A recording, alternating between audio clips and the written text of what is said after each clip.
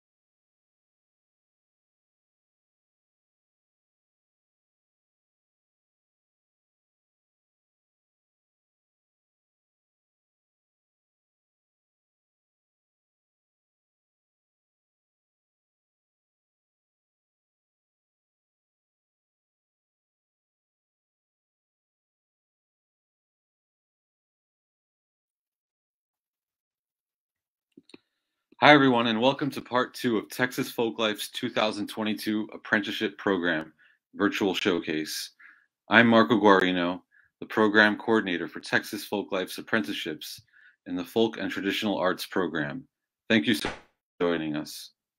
Since 1987, the Apprenticeship Program has supported the training of hundreds of folk and traditional artists throughout the state, and each year, Texas Folklife provides $3,000 awards to 8 artist mentors, ensuring the opportunity for them to equitably offer one-on-one training in art, cultural, or heritage practices to dedicated artists over the course of 6 to 8 months. Rooted in intensive, extended periods of observation and demonstration, conversation and practice, apprenticeships are often a private matter held between the mentor and apprentice.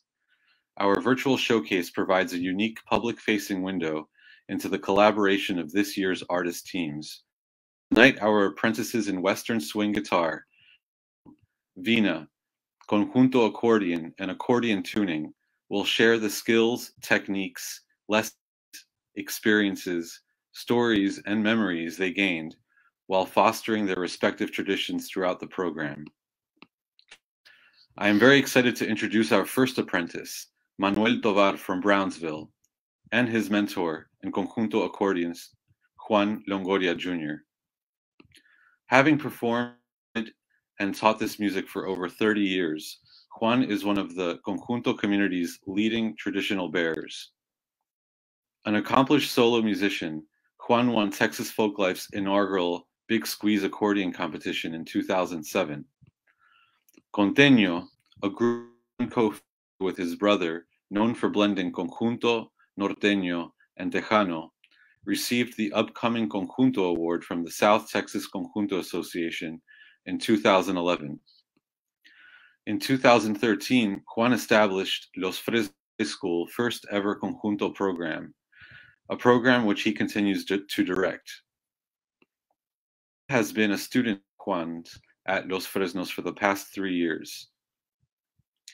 Manuel's talent was evident to Juan, as Manuel became a 2020 Big Squeeze Accordion Festival finalist. This apprenticeship gave Juan the opportunity to share vast knowledge of both the technical and cultural aspects of Conjunto Accordion. Please welcome Juan and Manuel as part of Texas Folklife's 2022 Apprenticeship Program cohort. Juan and Manuel, can you please talk about your experience in the Apprenticeship Program?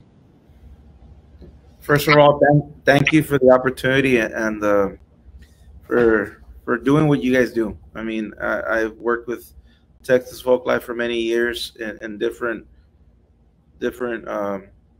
parts of it, either judging or participated at one point or mentoring. And I do want to thank everybody of Texas Folklife and all the musicians that take part of Texas Folklife and the staff and everybody around. We have Manuel Tovar. He's one of my former students and a great student, a great musician, a lot of very talented young man here. We took it upon, once we filled out the application and you guys gave us that opportunity to work together for the apprentice program.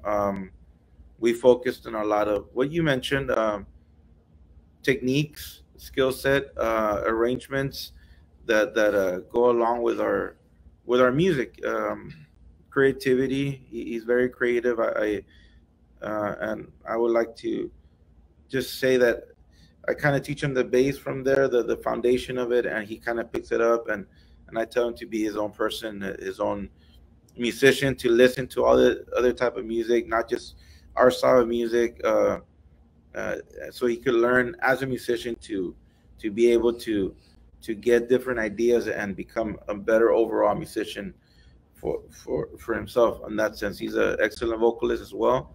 So he has a lot of potential to do good in music and have a good career. Well, first of all, my name is Manuel Tovar. I'm 18 years old, and I'm from Brownsville, Texas.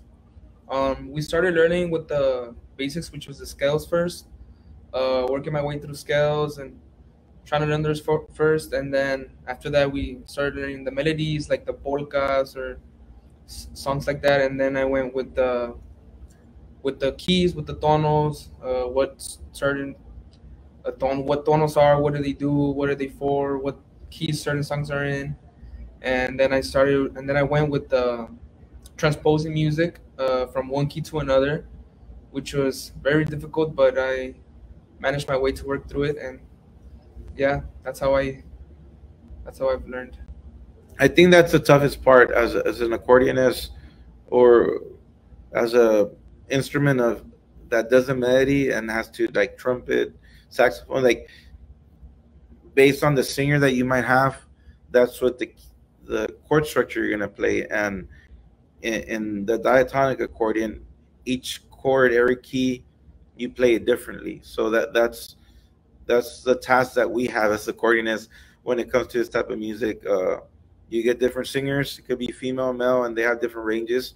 So you need to know how to transpose the song and the arrangement. So and he's done really well with that. So I'm very proud of him on that. I don't know, he could I could maybe demonstrate like some skills, and then I'll let him take over the other part. But for example, when we first started, it's just the F scale, as basic as it goes, and then we could go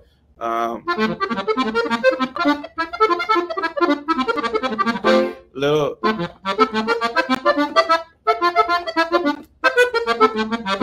stuff like that, so they could get their fingering, their placement. I'm really like make sure to do it like this, so you could be able to play it at one point like this, and so he's gravitated to it, and he's learned a lot, and he's extremely talented. So I wish him the best on that. But I don't know if you want to play a couple of songs or just give him some techniques that you might have learned. Play a polquita.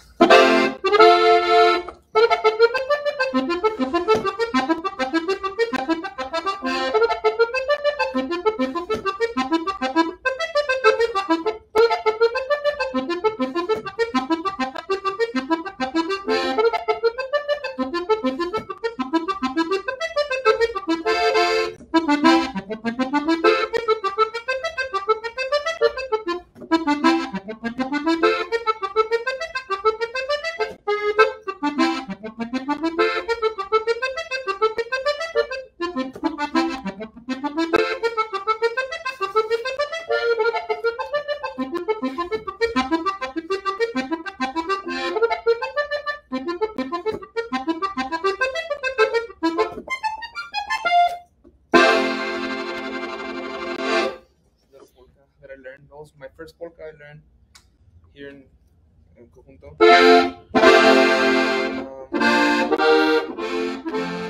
We also, I mean, we keep track with the modern, obviously, being around young students, and they say somewhat, they culture me, right, what's in and what's not when it comes to the modern music. But I always emphasize as well and teaching them the traditional stuff as well, like what I learned from my father, I kind of pass it on to them, and when it comes to valses, chotices, redobas, guapangos, and things that you might not hear nowadays when it comes to popular music, and at one point they were, and I try to emphasize on the iconic figures, the pioneers that left this music for us, so we could learn it and study it more. And in fact, Redobas, Chotiza, he learns Chotis, right? También a vals, a real beautiful vals that he learned as well. So he learned about, for example, pioneers like Rubén Vela and Paulino Bernal, and the list goes on, that they might not have no idea if we don't teach it to them. So it's not just music in general. We also teach them about the history of the music, and so they could appreciate what those pioneers left to us. And I have focused on that with Manuel, and he likes the history of it as well. So I don't know, you want to play like a vals or chotis or a loba?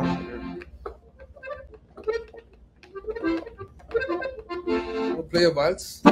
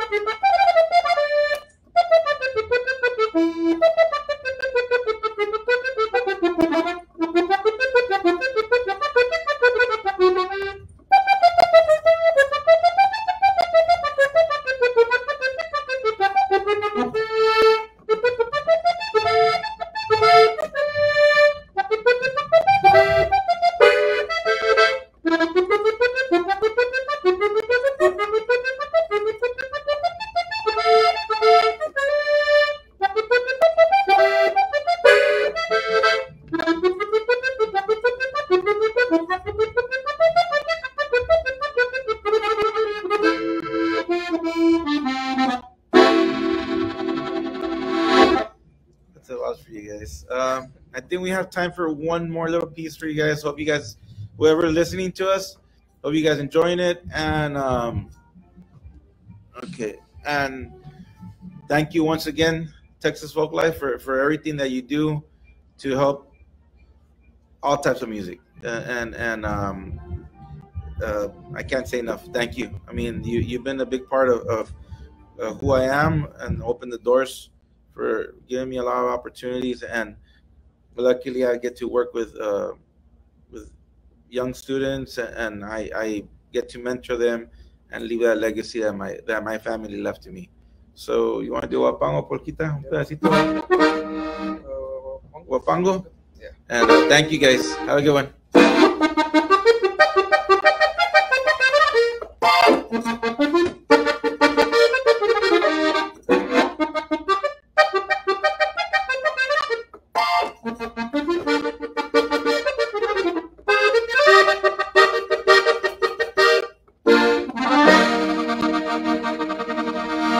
Thank you. God bless. That is some serious shredding. Thank you, Juan and Manuel. So next is, it is my pleasure to introduce to you Apprentice Vishnu Dokka from Austin, and his mentor Rajeswari Pariti from Argyle. Vishnu has been surrounded by the veena his entire life. When he was 5 years old, he began training under his grandmother and now mentor Rajeswari. Hailing from a musical family in Andhra Pradesh, India, mentor Pariti learned veena from her father and has subsequently dedicated her life to the instrument. She has taught, performed, and composed Carnatic music for over 54 years. As a former faculty member at Telugu University in India, Pariti trained students studying for their advanced degrees in veena performance. Pariti also performed extensively for various programs associated with India's national public radio. Having earned the network's highest artistic distinction, she now lives in the United States and is currently the artistic director of Rajeswari School of Music in Dallas. She is also a returning artist mentor, having participated in the 2007 Apprenticeship program. Vishnu actively performs for local community events and competes in national competitions. The Apprenticeship program has served as an opportunity for Vishnu to refine his skills in veena so that he may continue his family's musical legacy. Welcome, Vishnu, as an apprentice of the 2022 cohort. Vishnu, can you tell us about your experience through the apprenticeship?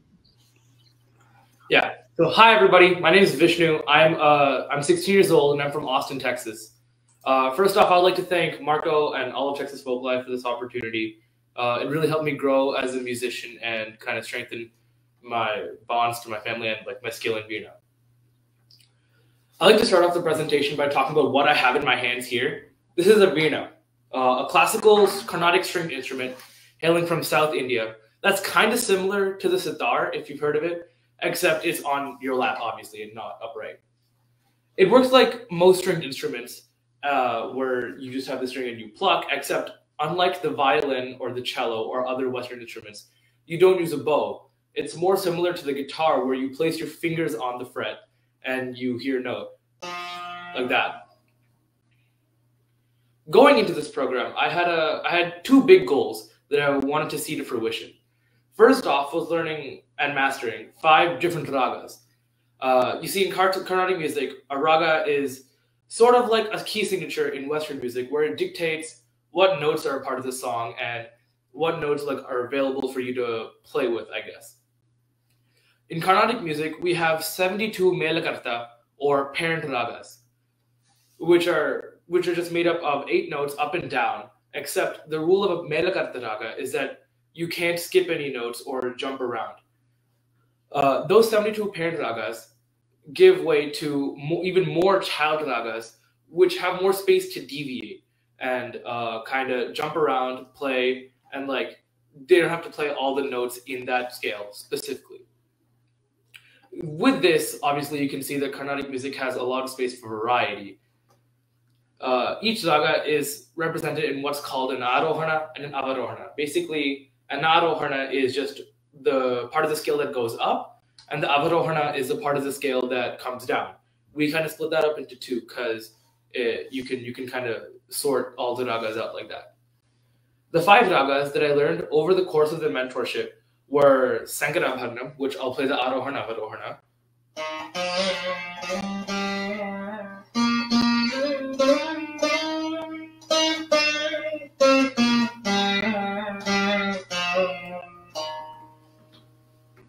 Kalyani.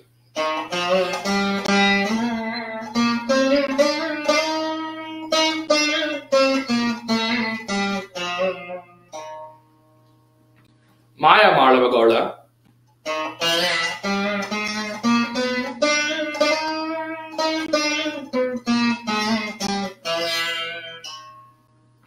Pagvarali.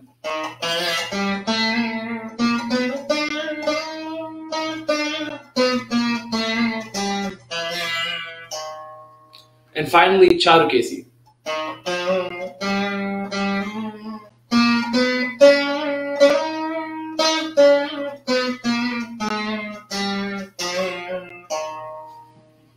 So you can kind of see how there's little differences in between each raga, which sets them apart from each other. The other big goal that I had to learn in this opportunity was more about the extemporaneous art of Carnatic music. This sort of improvisation shows up in 3 major ways in all of Carnatic music. There's the raga alapana, tanam, and swara kalpana. These 3, while they're all improvisational pieces, they're distinctly different in when and how they're played. Swara kalpana is usually in the middle of the piece or near the end, and ties in the improvisation directly into the piece as it leads from one verse to another. So what's written on the page, you kind of like go off a bit and deviate and like improv and then come back on. However, Raga Lapana and Tanam are different in where they're kind of set aside from the piece, usually at the beginning, and both use the patterns and that are common to the raga itself to express the emotions, and often are played before the piece as an intro to that specific raga. The difference between these two, however, is that Raga Lapana uses, it's more free-flowing and it's less rigid than Tanam, and Tanam uses the idea of talam, which is very prevalent in Carnatic music, and incorporates that into the playing of the piece. The idea of talam is like pretty prevalent in Carnatic music, because I like to think of it as a combination of time signature and count structure that you see in Western music, where it dictates the beat and how much like time or beats you have to play the music and how you read the music itself. On veena, there's 4 main strings, but on the back here, there's 3 other strings that run across the veena. Those 3 strings are used to indicate talam. So it sounds like this. Like that. The most common talam in Carnatic music is by far Adi talam, which follows a simple 8-beat structure and is played like this. 3, 4, 5, 6, 7, 8. Yeah. Today I'll be playing for you all a bit of improvised Tanam, along with part of a piece called Saroja Dalanetri. Both will be played in Sankara Bhagnam Ragam, and Saroja Dalanetri will be set to Adi Talam.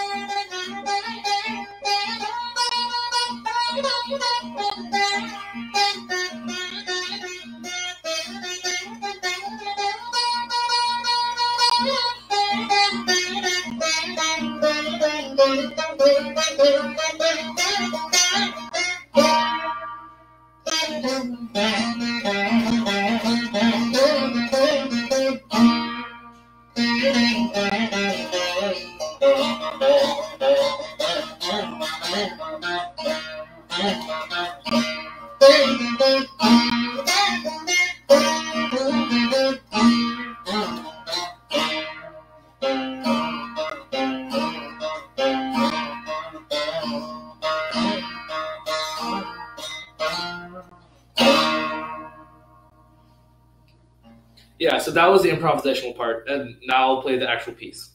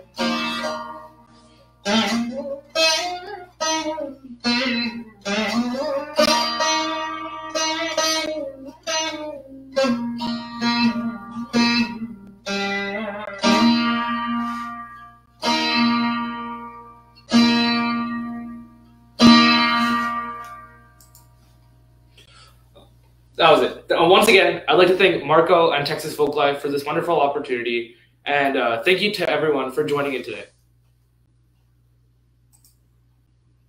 That is such a beautiful instrument. Thank you, Vishnu, for sharing that with us. Now I would like to introduce Apprentice Eric Wang from McKinney and his mentor, Daniel Chen. Eric, now in high school, started playing the erhu, a traditional Chinese two-stringed bowed fiddle, in elementary school.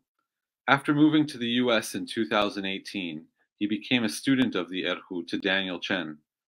The erhu has served as a connection between Eric and his native China, as well as a connection to the Chinese community in Texas.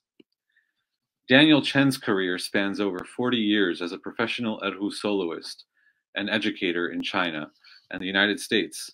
He is a key facilitator within the community and directs the Huayun Chinese Ensemble, a premier Chinese orchestra based in the Dallas-Fort Worth area, while maintaining an active studio of erhu students.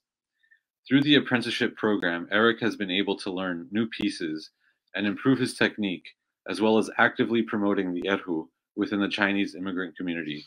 Please welcome Eric and Daniel as part of this year's Texas Folklife Apprenticeship cohort. Hello everyone, I'm Eric. Hello everybody, I'm Daniel Chen. Very glad to see you everybody, and appreciate Marcos and Texas Folklife program, and we are very glad to have this opportunity to show our instruments today. And thank you for Marcos already introduced our instruments, erhu, and this is called erhu, and it has two strings, so-called two strings fiddle, and some people call it Chinese violin. And it has about 1,000 years history in China, and appeared about in Tang Dynasty, and now it's very popular in some Chinese traditional orchestra, and in most of the music school, they has that erhu degrees for even master and doctor degrees for erhu major. And the sound is like this because it's 2 strings.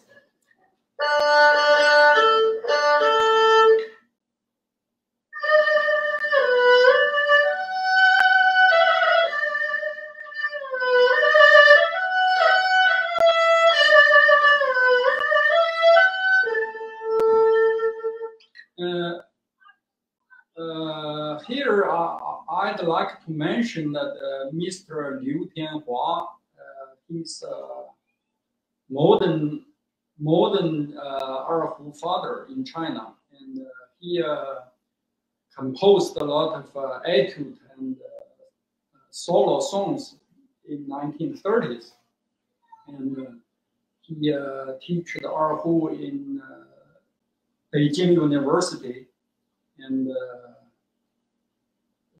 he taught a lot of students, and he's a milestone of erhu education. And now we practice one of his famous songs called "Marching on the Bright Future," and Eric learned this song for about a couple of months, and we practice, and now Eric learned a lot of skills to play this song. And also we practice another song called Fisherman's Boats Returning in the Dusk. That's recomposed from a ancient Chinese song, and that's also very famous songs, like describe the scene of the quiet lake and the fisherman's their life. And now Eric can play some pieces of these 2 songs and show he made some progress in the last couple of months. Okay, now Eric, you can do that. So this one I'm playing right now is part of the fishbowl returning from dusk.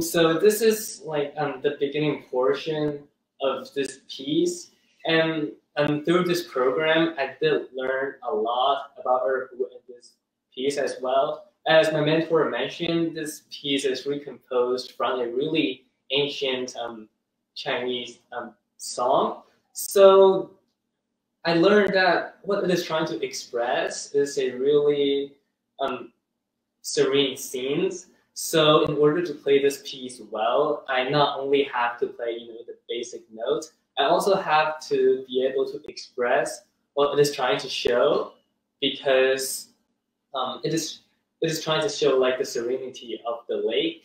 And in order to show that, it does require a lot of technique, which is also what I learned throughout this program. And so first of all, of course, I have some notes I have to play it softly, and some notes I have to play it strongly to express what the piece is trying to say.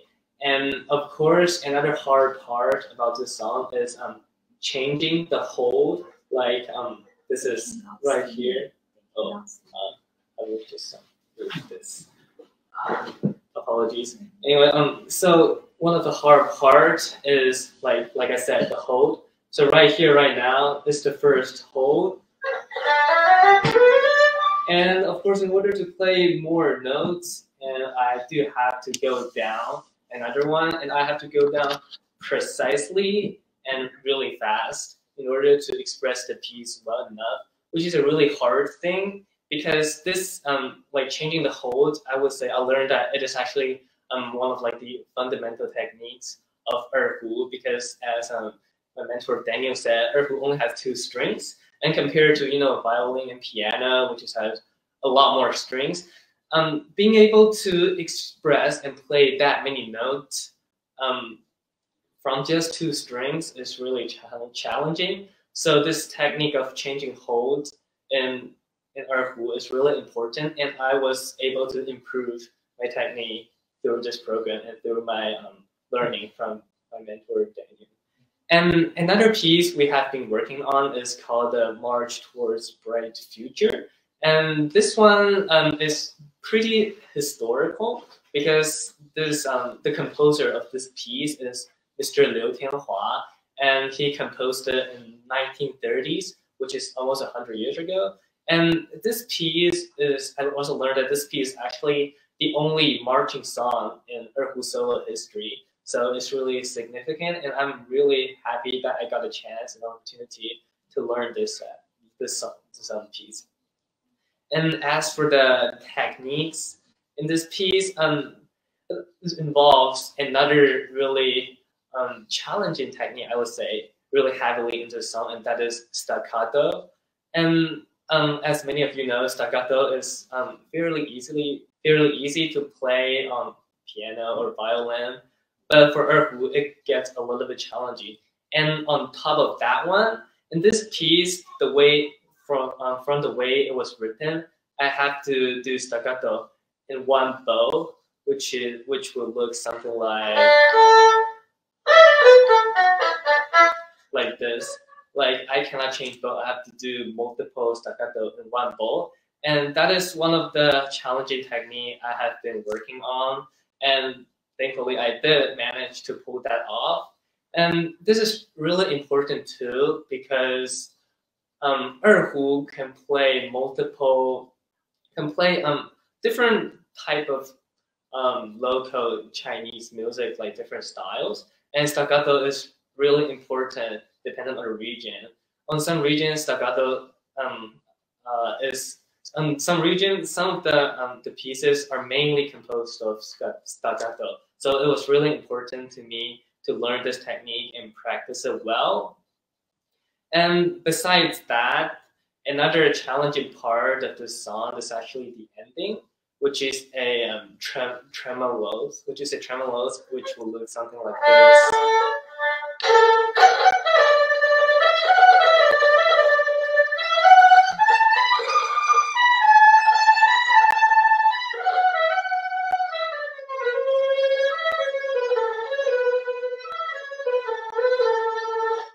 Something like this.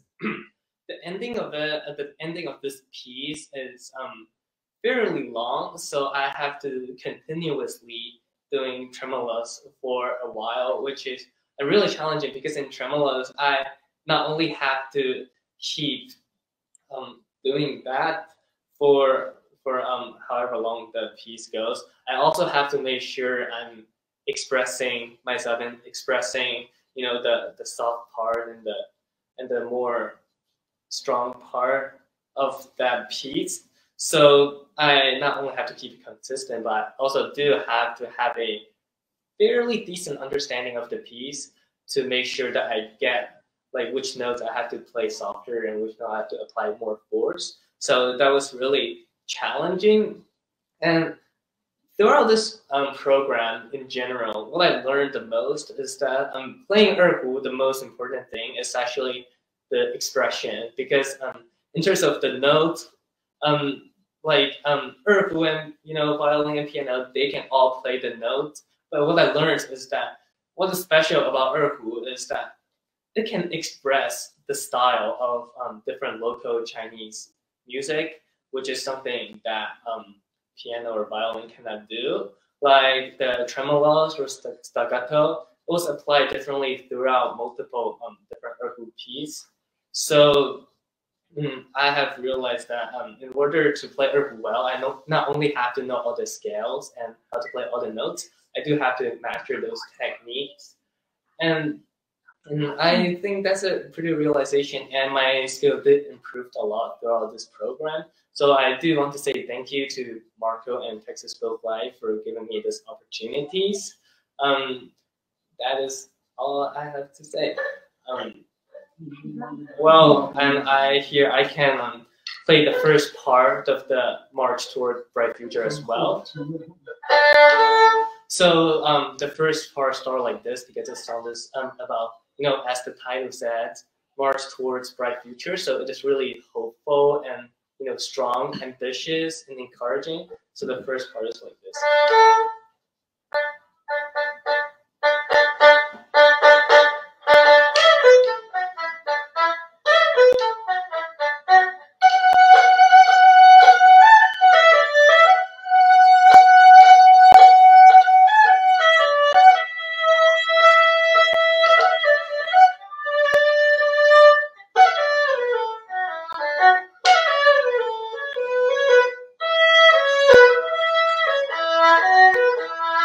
So that is the first part. And the last part is similar to the first part. I feel it's kind of like recalling the first part, and that was the tremolo part I mentioned about. So here's that part.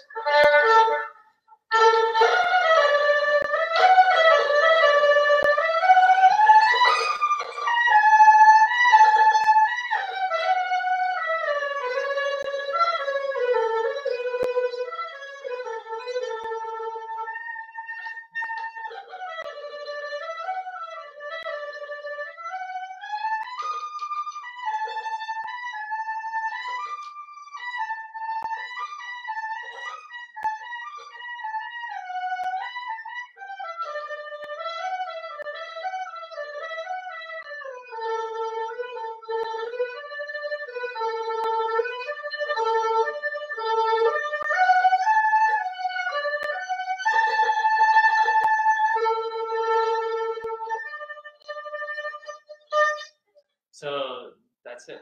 Thank you so much. Thank you, Eric and Daniel. That was really amazing. Thanks a lot. Next, I would like to introduce to you our apprentice, Hunter Chavez, and his mentor, Felipe Perez from San Antonio. Mentor Felipe Perez has been playing and tuning accordions professionally since the early 1950s and learned how to play directly from Juan Lopez, the legendary Corpus Christi accordionist known as El Rey de la Redoba.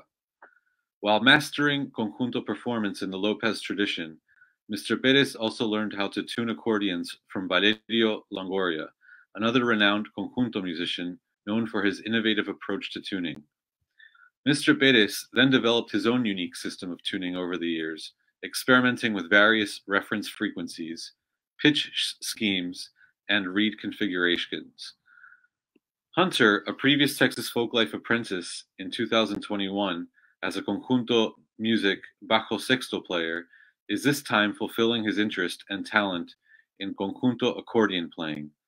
Given his connection to conjunto music, as well as his time spent on stage, Hunter is turning into a real expert. Please welcome Hunter Chavez as part of Texas Folklife's 2022 Apprenticeship Program cohort.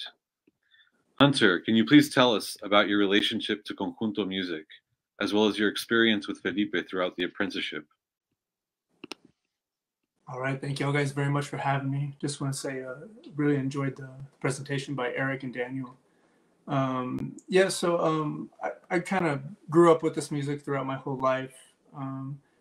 My grandfather used to play a little accordion back in the day. He used to ranch a farm and stuff, so it wasn't really to go out and play places, but around the fire, more or less. But so I was kind of into Los Alegres de Terán, real old stuff, ranchera music. Not necessarily conjunto or norteño, but kind of the early blend of in between of those. As I got older, I kind of started getting lessons with the accordion right when I was probably about 15 years old and stuff. And from there, I just had my experiences with it and moved on to the bajo sexto.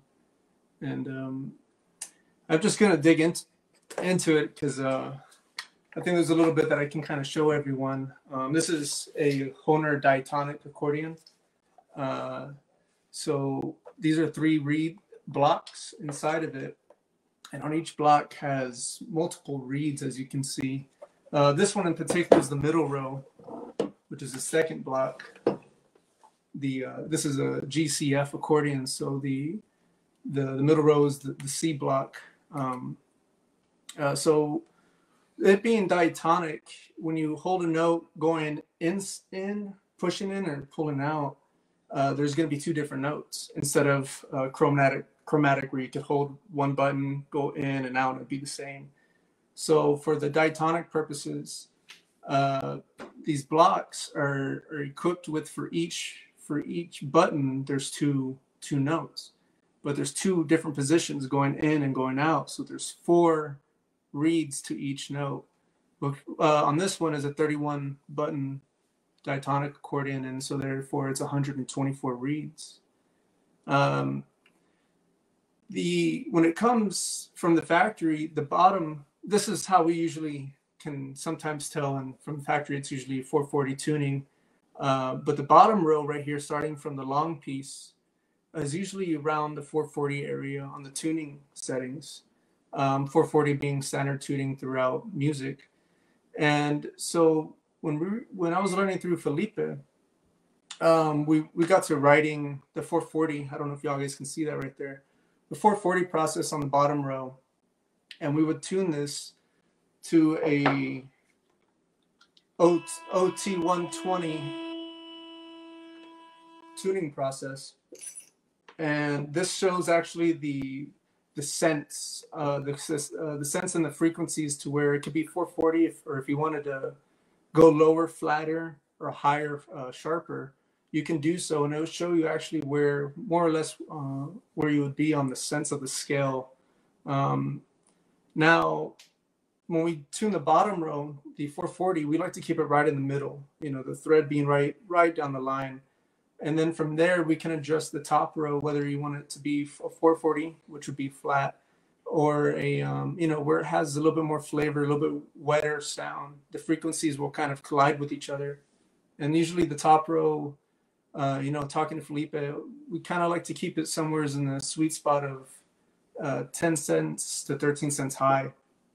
A little bit about me and Felipe's relationship on how we got into this process. This past December, early December, we both were playing at the Fiddle Festival in Blanco, Texas. And that led to us actually getting in contact. Felipe had reached out to me one day saying that he was looking for a bajo sexto player. And I just happened to play a little bit. And I've known of Felipe. I never met the man until then. And I've known of Felipe from seeing him on YouTube and through the videos. And the reason doing so was because, like Marco was saying, Felipe was taught under Juan Lopez, which is a very historic accordion player from Corpus Christi. Me looking into Juan Lopez's music and getting into all that really got me diving into the style, the tradition, kind of where it comes from here and there. But when I saw Felipe, I had never seen anybody play that style the way he did. Felipe plays it true to the nature and to the tone. So when I met him, I knew who he was, of course, but I had never met him until then. And he gave me a call one day saying that he was looking for a bajo player and if I can come over and practice with him. And so I said, of course I would.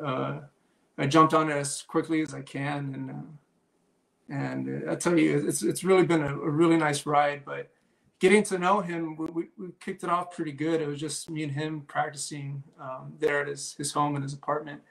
And one day his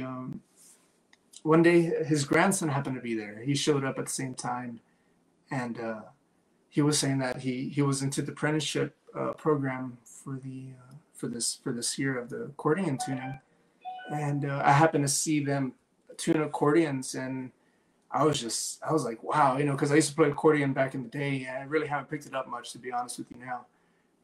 But being able to see him take it apart and do what I've always kind of been tempted to do.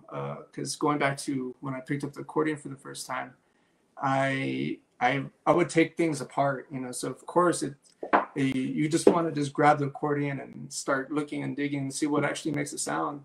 And that's it. I've come to find out, you know, doing through that process, that it's a beautiful instrument, like all instruments, no doubt. But this one just happens to be a little bit more passionate, I feel, with the feeling. You know, you can guide and push the air with your hands, and it's like controlling it like with a mouthpiece or like a reed. But that's what going to this is. These are all reed instruments, and so it requires a force. It requires delicacy or aggression, however you want to express that feeling. And that's what's really intrigued me about the accordion. And so, being younger, taking things apart, I've always wanted to know how it was, and I kind of had the idea of it, but I never dared attempt it. I was lucky enough to live in Schertz, where I'm from, just a few blocks away from another great accordion tuner, Gus Escobar. So when I had a reed that needed fixing or anything, an arm or anything, he could fix it on the accordion, and he would be right down the road for me.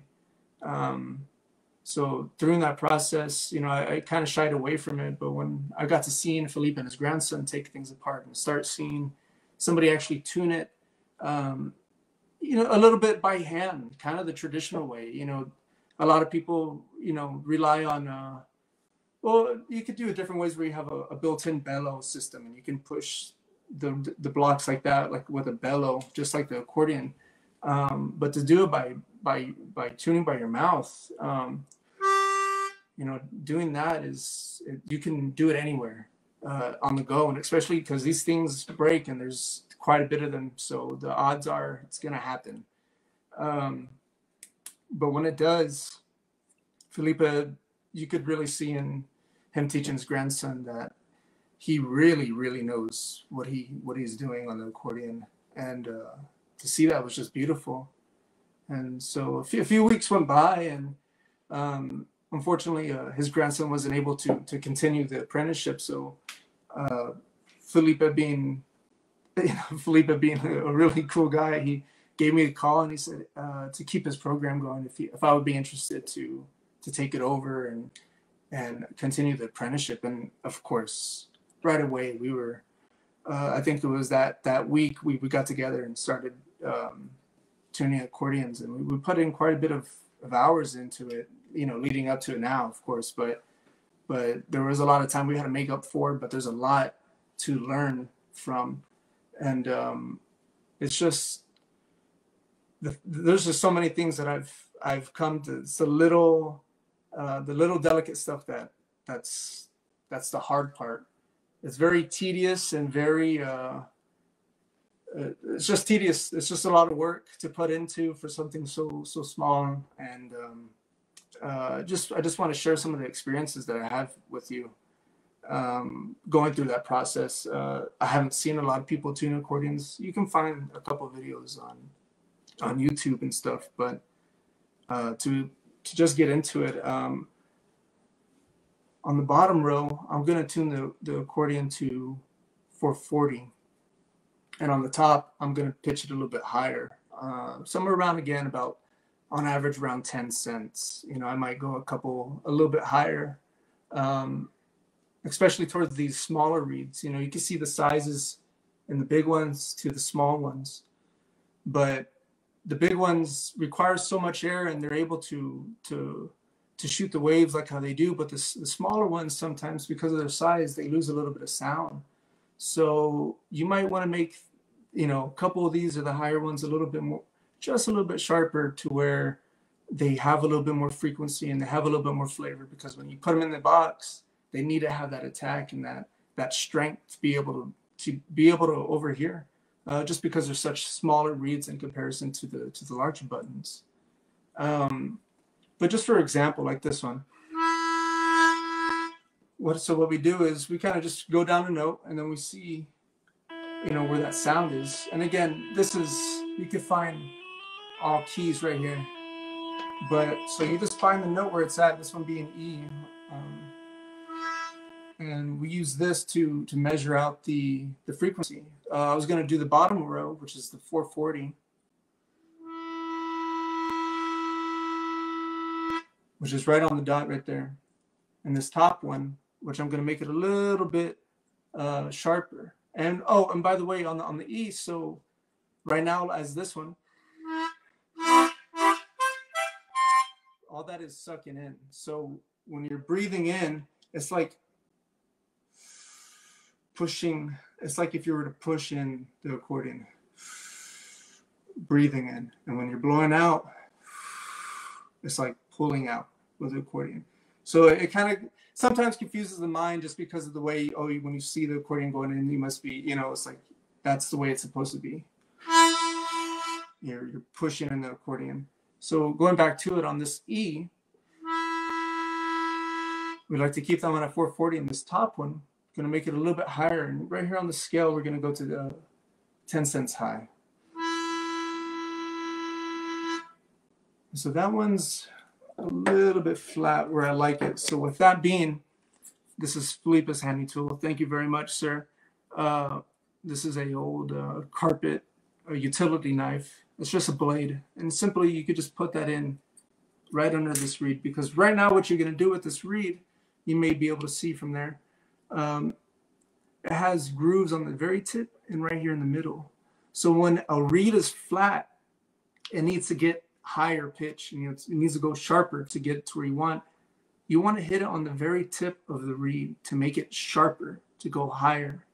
And if a reed is too sharp and you want to go flatter, you want to hit that and scratch it right in the middle or toward the lower end.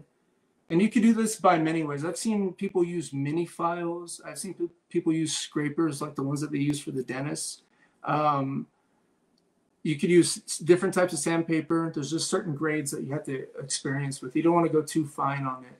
But you want to be able to create enough friction to be able to scratch these reeds. And so we happen to have a Dremel tool here. This is what he likes to use preferably. But he uses this, and it has a like sandpaper on the end. And so that looks just like that. And all you could do, this is how I like to do it, by hand. I'm still trying to get to the to be able to use the Dremel tool. But if this one needs to go a little bit sharper, I'm going to hit it right on the top, right there. And you can hear it scratching. You can feel it scratching. That's actually why I like to do it by hand. And once you do that, why he puts this reed in there is, for one, if you don't put anything underneath it, it goes in. So you want to have something to structurally secure it underneath. And once you do this, you've sanded a lot of material away, or some material. You don't want it to be on there. So you just simply give it a pluck. Pretty decent pluck. Doesn't have to be super hard, not too light. You want to get it to be able to get off of there. And that's how you're able to tune it the way you want it. Again, so going back to sucking in, that's the outer reeds, the ones that you can see outside. Now, there are reeds on the inside of each hole, and to get to those, you could use a flat head, or there's multiple ways of going about it. But the way he was teaching me is you just stick it in there, and you make sure you don't hit it right where the reed is at, and you give it a good soft push like that, and that reed would pop out just like that.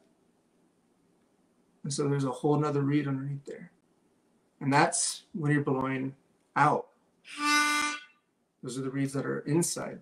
So this is where the meticulous part comes, because the tedious work to be able to do that for each reed, there being 2 reeds each note position, 4 reeds each button. That's the hard part. And to put it back in, it's simply just put it back in its groove. This is all covered by wax holding in these reeds.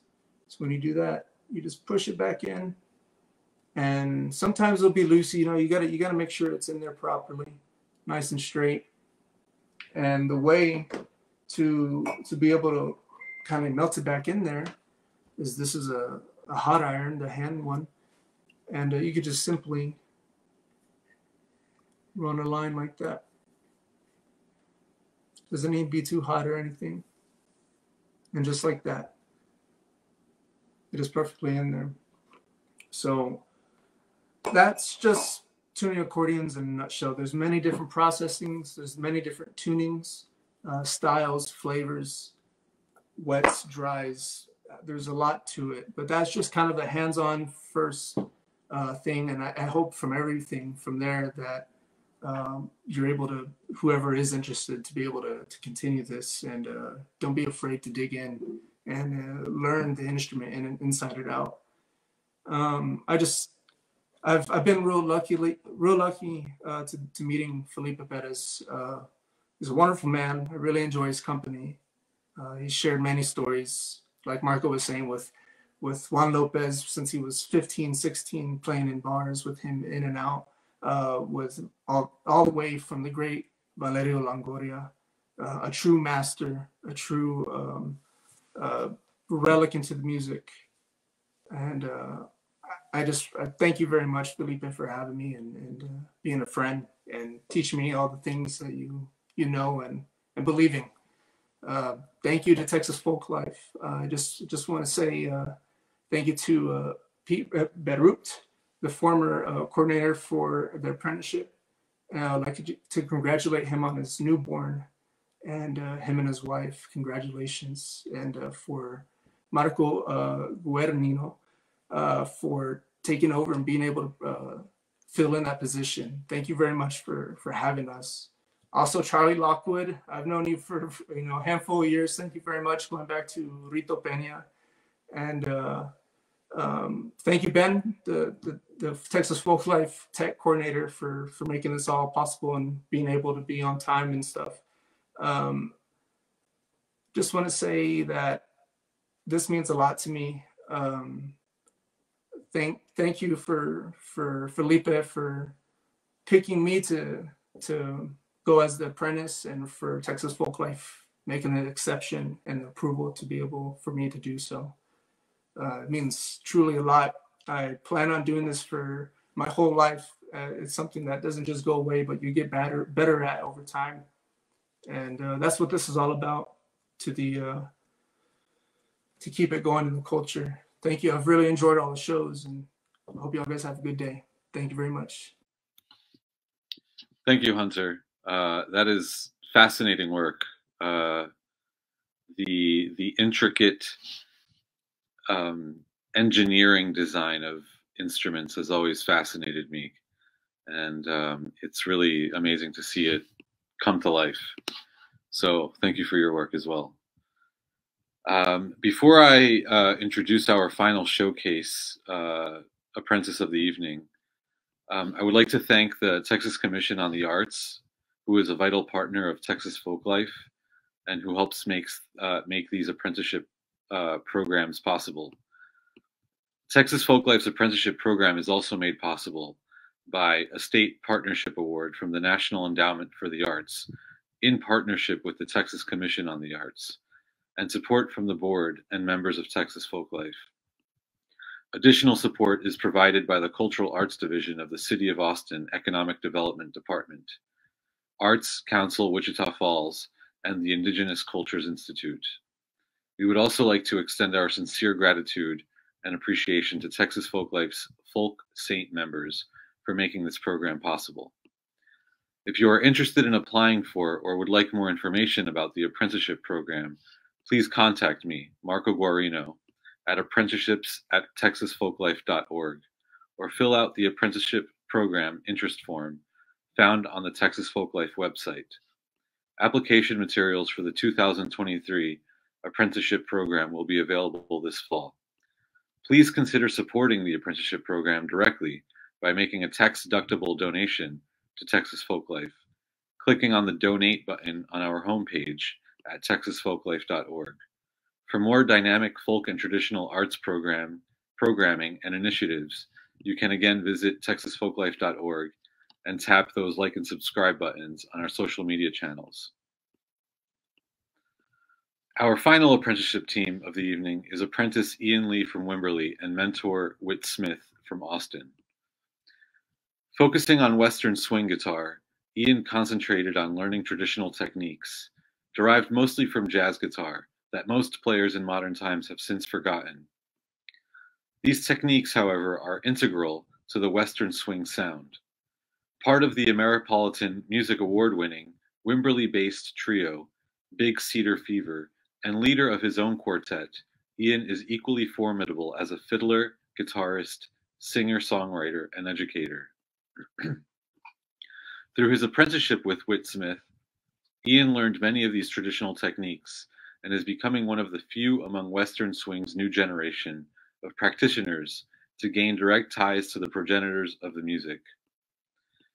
Whit Smith, an active Western swing guitar player, has played and recorded with the likes of Cliff Bruner, Johnny Gimbel, and Hank Garland, among others. Through his experiences with these musicians, Whit solidified his own musical skills and aesthetics by confirming the hybridity that lies at the heart of Western swing. For Whit, this is the key to maintaining the tradition, finding and recruiting those who are dedicated to promoting and preserving Western swing as a legitimate art. Please welcome Ian as part of the 2022 Texas Folklife Apprenticeship Program cohort. Ian, please tell us about your experience with Whit. Thank you, Marco. And just have to say that I really enjoyed everybody's showcases. That was incredible. I'm really floored by everyone's ability, and I know it takes a lot of hard work to progress in the things that you're trying to grow in. So it was just a blast to watch, and really honored to be a part of this. So yeah, so my time with Whit it's been an amazing experience. A little backstory on how Whit and I connected. I used to go watch him play when I was a kid, actually, it's funny to think about that now, getting to connect. There's was a little coffee shop / bar in Austin called Flipnotics. And of course there's Green Hall.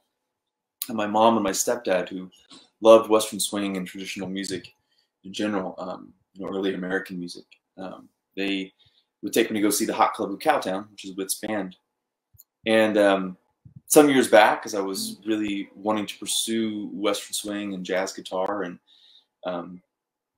continue to want to get better at these styles and these ideas, because it really is like all these wonderful arts we've seen. It's a lifelong process. I of course sought out the mentors that I could get a hold of that are alive and well, because a lot of the people who generated the music, maybe their apprentices, have long past, and so there's just these handful of ties left.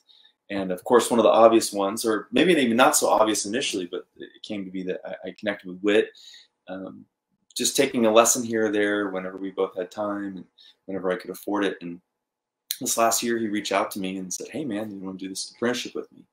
And of course, I jumped up and down when I got that email. It was a great honor.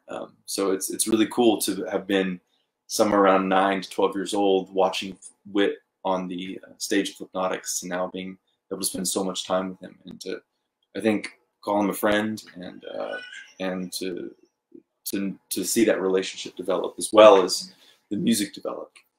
So what is Western swing as a whole? This is one of the things Whit and I talked about. It's one of the things that I find myself running into, because Western swing is this funny middle genre. It's too country for jazz people, and it's too jazzy for country people. But really, it's kind of all of it. And to me, I love the early American jazz. A large space in it, for it in my heart. And it really, I think, comes a lot from that. And Bob Wills, actually, who was one of the early pioneers of Western swing, was known as the king of Western swing. Bob loved playing all the old jazz standards. There's all these great recordings of his band doing things like T for Two, which is, T for two and two for T, Back Home Again in Indiana, Honeysuckle Rose, all these great jazz standards from the time. And whenever he'd do the dance halls, Whit tells me that the old timers would come up to him and go, "Oh, Bob, play one of those fiddle tunes, quit playing that jazz music." But Bob Wills and his band, they loved listening to Louis Armstrong, Charlie Parker. They loved listening to Roy Eldridge, Lester Young, Count Basie, all these big bands, right? All these all these musicians who were pushing this music forward constantly, and it's really its golden time. And so it's this funny thing that Whit and I actually got to get into a little bit when it comes to Western swing, because we both would laugh at this thing about how it was, you know, if I went up to New York and started playing guitar, they might go like, well, what are you doing over there? You know, but if I start playing in a country band, they're like, well, what are you doing over there? So we're kind of in this strange category, but it's really beautiful music. And I think one thing that Whit said that I really enjoyed and appreciated is that there's a lot of room for virtuosity in Western swing. There's a lot of room for these virtuosic musicians to come in and perform at this unbelievable level over these tunes. So let's talk about some of the things that might categorize early American and Western swing guitar. I'm going to go ahead and lower my camera, so I'll still be able to, you guys will still be able to hear me. That way you can see what's happening here. So one of the things that you might hear in Western swing in particular, but early American jazz, is you might have these tunes be very simple. And if anybody's ever looked at like a jazz chord chart, you might see a bunch of chords running along it, right? Well, let's take a song like Bubbles in My Beard. This is a tune written by a woman named Cindy Walker. She is actually from Mejia, Texas. And she wrote a lot of incredible tunes, not just for Bob Wills, but she wrote a number of hits. She wrote You Give Your Hand to Me, You Don't Know Me, which, you know, Ray Charles made famous. Anyway, so this is a tune. I'll sing a little bit of it. Tonight in a bar, alone I'm sitting, apart from the laughter and the cheers. So you see right there, it's just two chords. You have essentially what could equate to a C major and a G7. But we have these forms that create some different voicings and spaces on the guitar, so we get these nice big sounds. Okay? Now, what made the Bob Wills band, and particularly Eldon Shamblin, who was Bob Wills, one of his primary guitar players, was the movement that we could create within these chords. And of course, this was a part of the early American jazz idea anyways, was to say, hey, we don't just have to hang out here. We can suddenly start moving these chords around. So for example, if I were to invert these chords, which means I'm taking the same notes in the chords, but I'm just putting them, you know, essentially in different orders over the guitar. So that's the same chord as the one I just played. Same here. Okay, here's another version of these chords. These aren't all true inversions from a music theory standpoint, but these are just different sounds of a C major. Okay, now what we could do then is do something simple like tonight in a bar, alone I'm sitting. So right there, I just put in a little move. Okay. From here, we can begin to expand that idea. And I don't necessarily need to get into the technicalities of the music theory, but I might be able to do something more like this. And I'm going to kind of ramp it up pretty quick here because there's some other things I want to talk about. Tonight in a bar.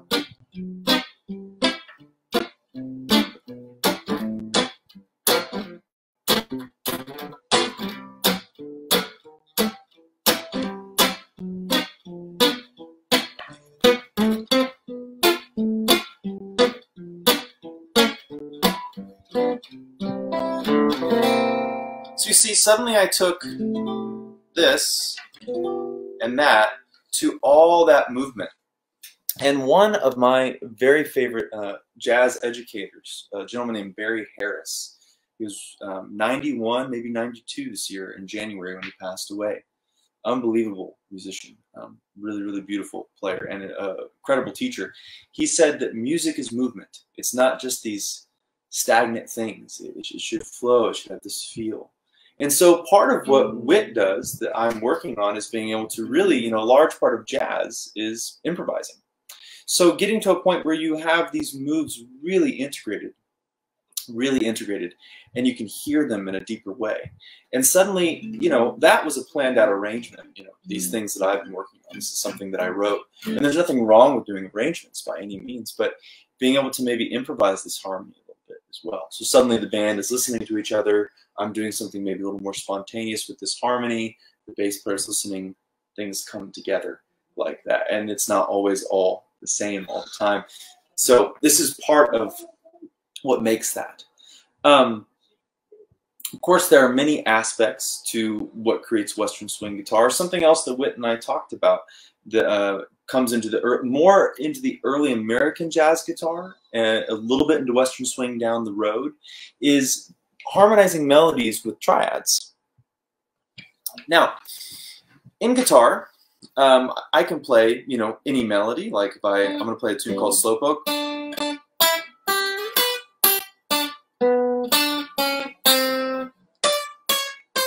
Now, that's beautiful. Nothing wrong with that.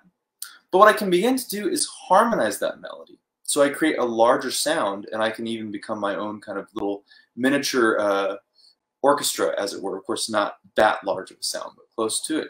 And let me just talk about what triads are on the guitar. Now, a triad in music really is just any 3 notes, okay?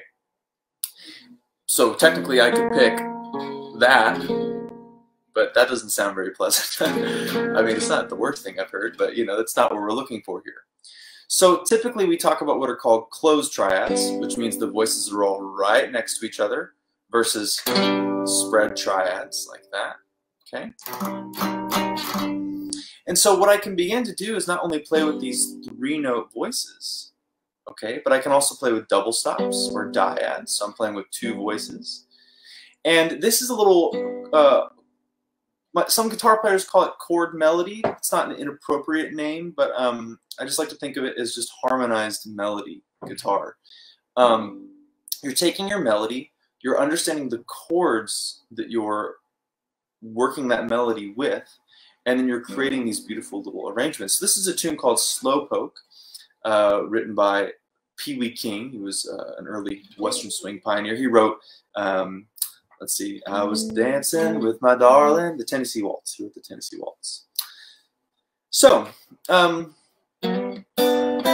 play just a little bit of this for y'all, okay?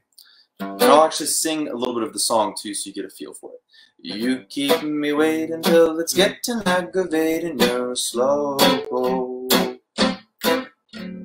I wait and worry, but you never seem to hurry, little slowpoke. Time means nothing to you, I wait and then. So I was also demonstrating some of that chord movement. Now, here are some triads and some dyads to harmonize the melody.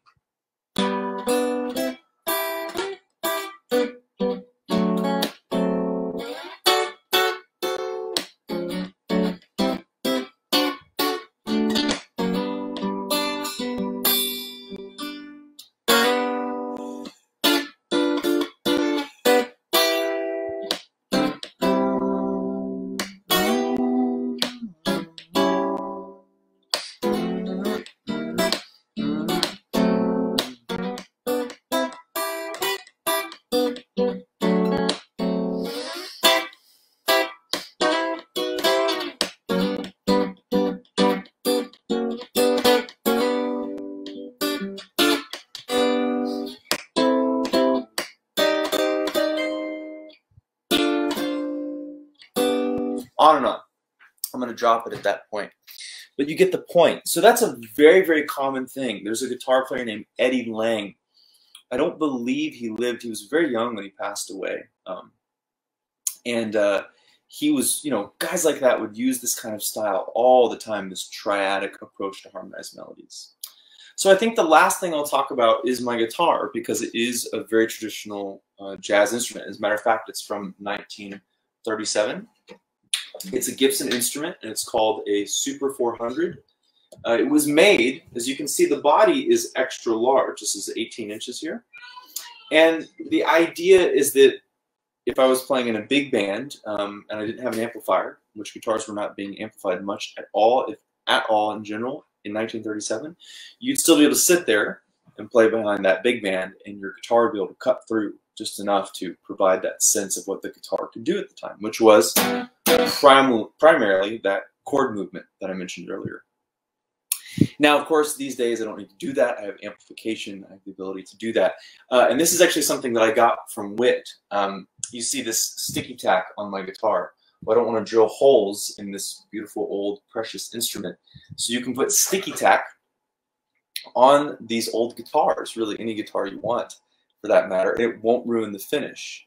And then I can take this old jazz box, as people will refer to them, and I can amplify it, and I can get that sound, because a large part of the Western swing sound was an electric guitar, but they would use these. Matter of fact, Eldon Shamblin, Bob Wills' guitar player, who was really one of the innovators of all that really cool chord movement from that era, he owned the very first Stratocaster that Leo Fender ever made. And anytime anybody would ever ask Leo Fender about like Stevie Ray Vaughan or Jimi Hendrix, he'd be like, "Who? Eric Clapton? Who?" And he'd go, and they'd say, like, "What about Eldon Shamblin?" Oh, Eldon. Oh my gosh, So, little side note there. So, anyways, I could go on. Of course, there's so much to talk about with all the things that we've learned, but I'll leave it at that. Thank you, Marco, and thank you for the folk life. This was an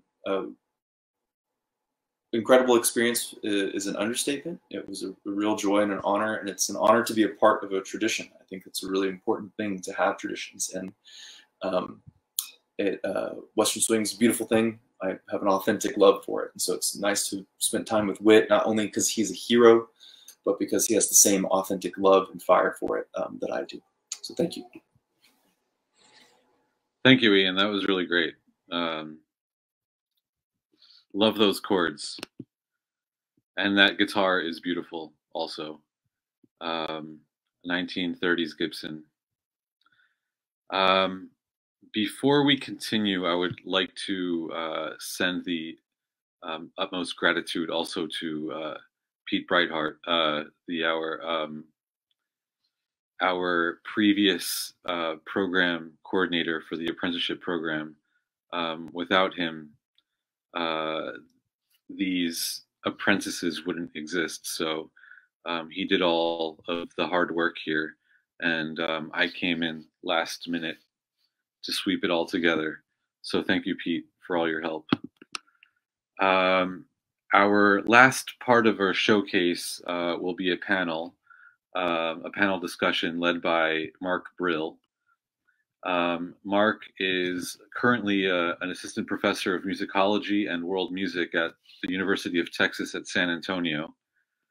His expertise is in Latin American music, and he has published numerous articles on the colonial music of the Oaxaca Cathedral in Mexico. He is also the author of Music of Latin America and the Caribbean. Thank you, Mark, for being here. I will leave the floor to you to begin our panel discussion. Good. Thank you, Marco. And thanks to everybody who participated in this program. Your passion, to all the participants, your passion is quite refreshing. It's very gratifying to see this kind of music making and performance going on, and especially the apprenticeships going on. What you are doing here is pedagogy, right? This is a great window into teaching traditions, and you are all learning not just how to play your instruments, but also how to become teachers. And so I really want to ask all of you how this really affected your own teaching.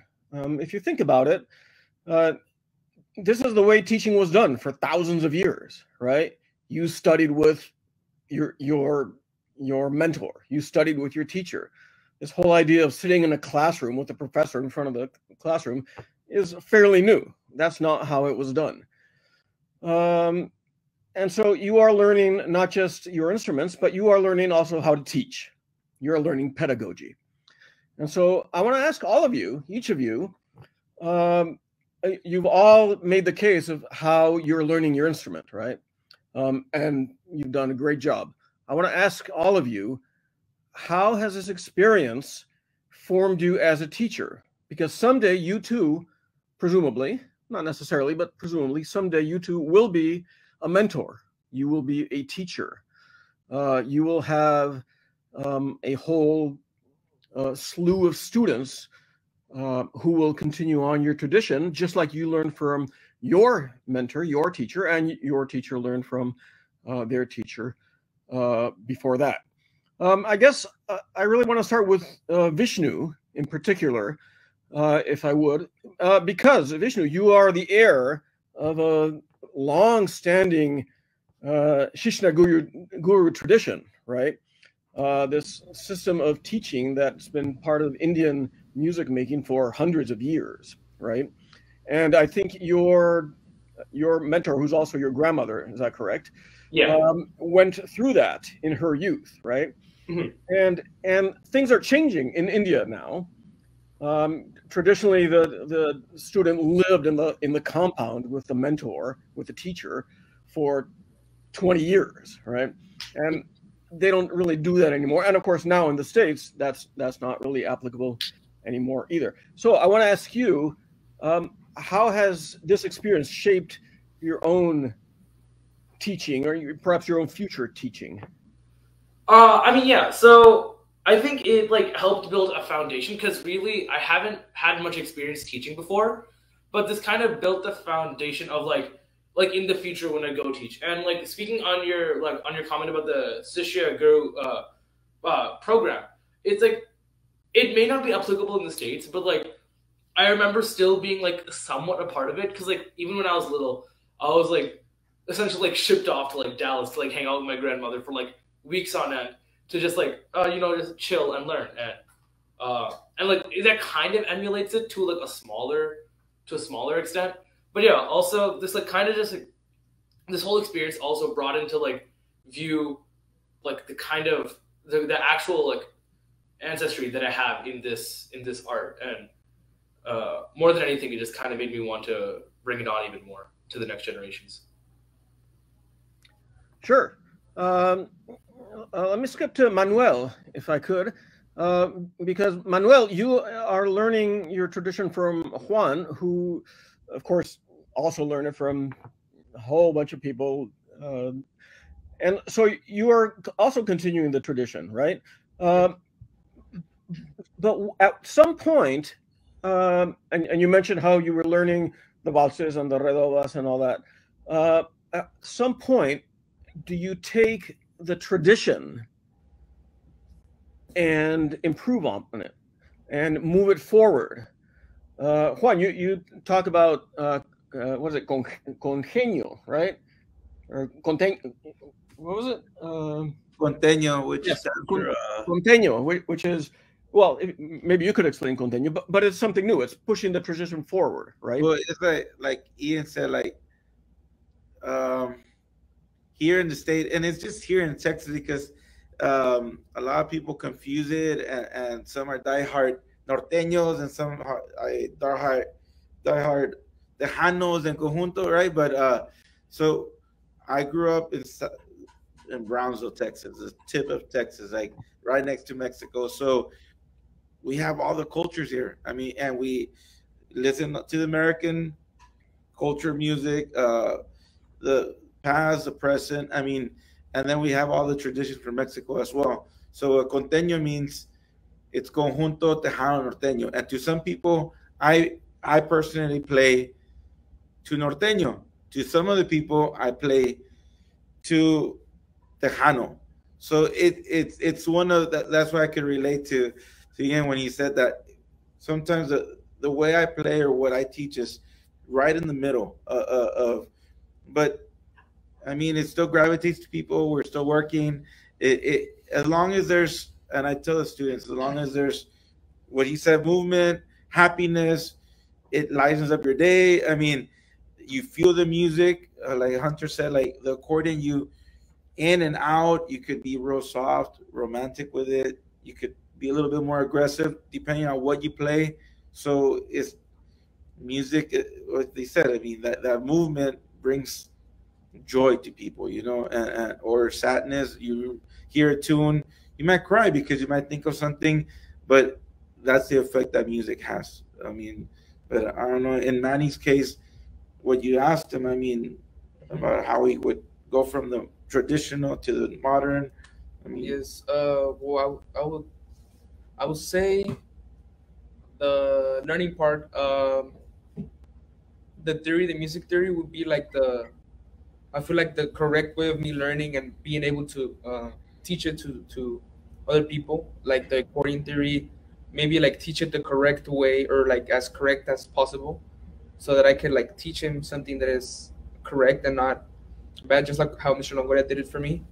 And yes, going back to your question, I would like to teach it the traditional way, but of course making it a little bit on my own style and adding maybe a little bit what is it, like more like for now, because the way people learn from traditions and then generations is very different as now. So yes, I would teach it traditional way, but with a little bit of my own style as well. Because music keeps on evolving. Yes. I mean, some people they're in the 80s, and then they're in the 90s, and then the 2000s. It just starts. What is traditional right now, in my opinion, might not have been traditional 40, 50 years ago. That might have been new, and they might have had different opinions and likes and dislikes, and it just keeps on evolving. So that's what I try to teach them, and hopefully they have that open mindset where they could take that tradition and not forget about that true sound. And if they want to mix it up, I mean, it's ultimately up to them afterwards. Yeah, that's always a tension when you're talking about music of any kind, right? Because everybody says, "Oh, the old music was better," right? But we as musicians know, well, not necessarily, right? We make new music, and the new music isn't always accepted by everybody. Ian, in your case, you do a lot of very traditional music, right? Texas swing is, like as you said, music of the 30s and 40s and 50s, right? Mm-hmm. And yeah, you can still go to the honky tonks here in San Antonio or up in Dallas and hear Texas swing. But do you rely traditionally on the old stuff, or are you pushing the envelope as well? Yeah, I do rely on the old stuff in my own right. It's hard not to, just because I love the recordings so much. But it's not like I do write my own music in the style. So I write my own originals, and my trio, the last album we released, was majority originals and just a few standards. Whereas once upon a time, a Western swing group, and even groups like Asleep at the Wheel, who have been around doing this for a long time, most of their records are going to be standards. Whereas we're trying to push more into original music. I mean, Western swing being under the umbrella of jazz and early of all forms was all about putting your own voice and your own spin on it and trying to move it forward in whatever capacity made sense to you. Okay. Eric and Vishnu, I have kind of a similar question, because the other guys on the panel perform music that is quite popular in South Texas, right? But the erhu and the veena, not everybody knows here in Texas and in the States what the instruments are, how the music works. How does that affect your learning, and how do you think that's going to affect your future teaching? Eric, maybe let's start with you. Well, in fact, it actually motivates me to learn, because like so many people don't know it yet, but this instrument, I find it to be really amazing and fascinating, because it only has 2 strings, yet it can play so many notes, so much music, represents so much Chinese culture. So because of, many people don't know, so I actually do want to master in this instrument and spread it to other people. So I would hopefully teach erhu one day to spread this this part of Chinese culture to more people, to let more people know. Yeah, another thing that's kind of a constant in popular music is the syncretic mixing of styles, right? And that's how Conjunto started, right? It's the mixing of German and Czech and Mexican styles, right?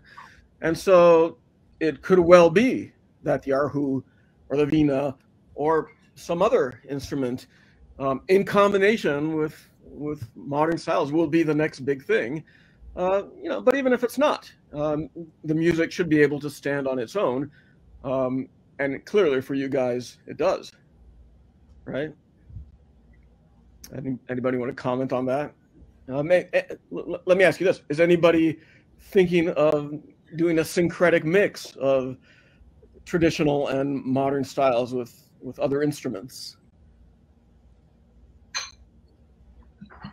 The possibilities are endless when it comes to, I mean, you could get as creative as possible and still have those traditional instruments involved. So, I mean, Indeed, we could get all 5 of these panelists and put them together in a room and see what came out of it. I'm sure it'd be lots of fun. Hunter, I want to talk to you about your accordion tuning, which I thought was fascinating. I think I learned more about accordion tuning than anything else on this panel. One technical question, and this comes up with piano tuners. There's always this tension between tuning by ear and tuning with the machine, right? Yes. And the best piano tuners won't ever get near an electronic tuner, right? They always do it by ear. But a lot of piano tuners in modern times now use a combination of both. So what about you guys? What about accordion tuners? Is it all by ear? Go on. Just from my experience, my short experience with the actual physical tuning, there's many different ways of tuning. Like I said, I live not too far away from somebody that's tuned all kinds of accordions, Gus Escobar. I think he's also sponsored with Honer, and there's other people like Bradley J. Williams, who was actually an apprentice not too long ago, a couple years back, up in Austin. And their tuning process from my tuning process with Felipe are 2 complete different things. And I hear what you're saying with the physical, or you can hear those electric tuners. Getting with Felipe back when he was starting out tuning or even playing the accordion, which is the same time, they didn't have any of this stuff. This was back in the 40s, 50s. And what they had was, I believe the first one was the tuning forks where you could flick in and have a tone. But actually what he used to use was a old round tuner, which is pretty much like a harmonica, but you just put on what key you want, and it's got reeds in there. And that's how he would tune it, because those would stay a little bit more in tune over time and better made to keep the tune. But him himself has a very good ear. And it's true, you don't technically need a tuner. Just like somebody that he was talking about with Valerio Longoria Jr. He was telling me that Valerio Longoria, senior, he was perfect pitch by ear. And he could tell you, can I work on your box? Let me tune it up, because he could just hear it. He'll do it right then and there. And that to me is the ultimate goal for it, is to be able to, do it by ear. But it's like you're saying, some of the piano or other tuners in diatonic, they don't want to use electric tuners. And you can hear the waves. You can hear where these reeds, because there's 2 of them, you can hear them where they're clashing or where the sweet spot's at. But, this is just one way of doing it. And it's like the music. It's like any art. There's theory into it. But you can blend your different processes of which to me, at the moment, I just need something that's in tune to be able to pitch to. But for Felipe, he could do either one. If he wanted to do a fork or the old harmonica tuners or electric tuner or by ear, he's capable of it. This is just a little bit faster pitch or a faster pace process. Again, you have a lot of reeds, no doubt in the button accordions too, but in this one it's 124 just for a standard 3-row 31 button. So you kind of have to make up for time when you're working. But I do have one more question for you specifically, Hunter. Yes. Are you envisioning a career in tuning, or are you going to be a performer? Or I guess you can do both, right? You could do it all. You could do whatever you put your mind to. Of course, this is just one art that I take serious. I enjoy doing it. It's around what I actually do. I'm around accordion players and I play bajo myself. So, I want, if the accordion, you have to tune to the accordion. If the accordion is out of tune, everything has to tune to that, you know, because the accordion's it's gonna cause conflict if everything else is on pitch and it's off, or vice versa. But yeah, that is something that I am around, and I plan on doing. It's something that I don't think will ever leave from me. So I hope I can do it. I don't know if I can make a career out of it, but you know, to be able to work and hustle and make some side gigs, of course, it's always an opportunity. Sure. I have one last question, perhaps, for the mentors in the room, both of you. When you are teaching, do you emphasize more repertoire, or do you emphasize technique, or do you emphasize emotion and expression? And that's really true of any music teacher anywhere. But how do you approach your teaching? Perhaps let's start with Daniel. Yes, and I experienced my teaching, and I think the basic skill and the emotional, that's a whole thing together, I think. And I experienced through the teaching with Eric and some students. I very enjoyed you know, the process that when we practice, and the basic skill, it's much related to the emotional things, because for some periods, if you don't have that you know, the skill, the students cannot express that emotional feelings. So that basically we practice a lot of etude and support, you know, the songs learning. So that's my experience. And in the same time, we exchange our feelings. Sometimes I learn something from you know, the young musician, young artists. They have their feelings. Sometimes they can tell me what their suggestion. So we you know, promote each other. That's some of my experience before. Excellent. Juan, what about you? Technique, repertoire, or expression? What do you emphasize? All of the above, and I completely agree with Daniel. I mean, the way I think of it, and I tell my students, when we're born, we need to learn how to crawl, we fall, we stand up, we fall, we run, we still fall, and so we focus on playing clean, positioning your finger, your skill set, and then eventually they all have, every individual, especially if you have passion for music, you express yourself through that instrument. So you get that skill set that you might need those techniques to be able to express it, like Daniel said. But at the end of the day, I think you need all three to be successful and be able to put it out there and be able to express it to somebody else. So. Very well put. Very well put. Well, I want to congratulate all of you. You are all fine musicians, and certainly on the road to being fine musicians. But again, you're also on the road to being fine teachers.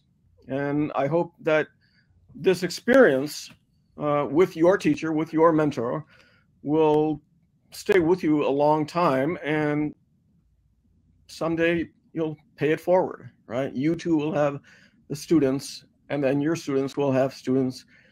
You're just part of a long chain that sometimes goes back hundreds, maybe even thousands of years, right? So congratulations to all of you. Does anybody else have any comment, any questions?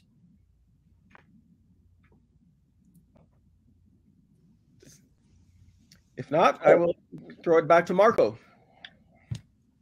Thank you, Mark, for leading that very insightful panel. It was great to hear all of those answers a little more in depth. I will also like to say one final thank you to each of the artists who presented this evening. We have really enjoyed getting to know you and learning about your work over the course of the apprenticeship program. Also, big thank you to Ben Doyle of Ben Productions for his technical assistance during tonight's broadcast. And thank you all who joined us tonight or who are watching at a later date. Have a great evening and stay safe. Thank you.